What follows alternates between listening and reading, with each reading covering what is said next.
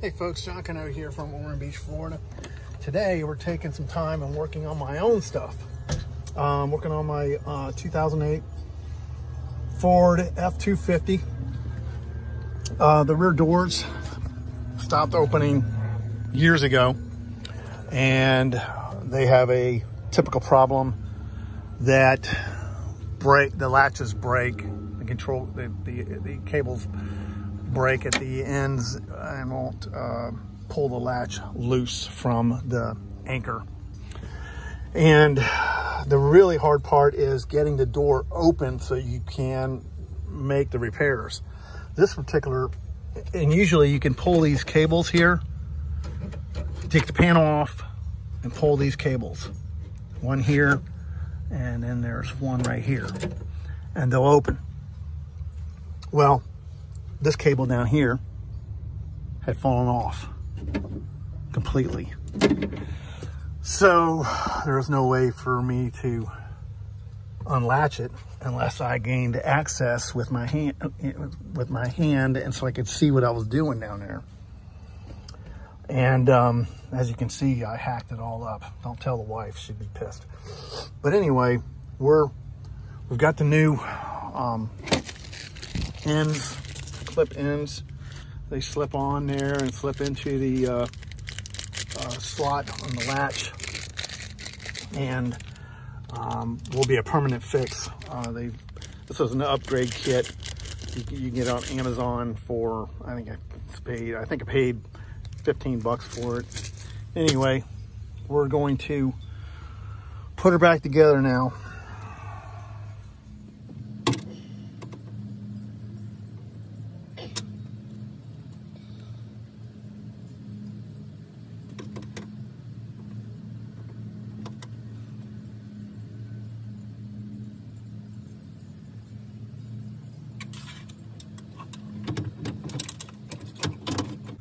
So you got to kind of snap that metal sleeve, collar, whatever you want to call it, into position.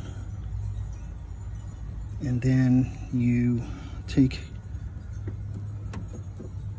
well, I think we're going to wait before we snap that. Make sure we got the proper adjustment. All right, folks, so we got the cables hooked up and the latches back in.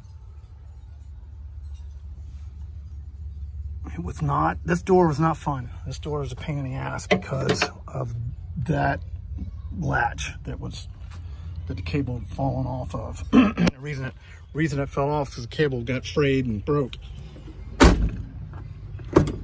Yay! Actually got a working door now.